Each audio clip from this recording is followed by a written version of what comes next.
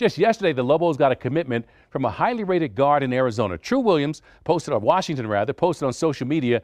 He's coming to UNM in the fall. Washington is a 6'3" guard, a left-hander from AZ Campus Prep in Chandler, Arizona. He's ranked 88th in ESPN's top 100.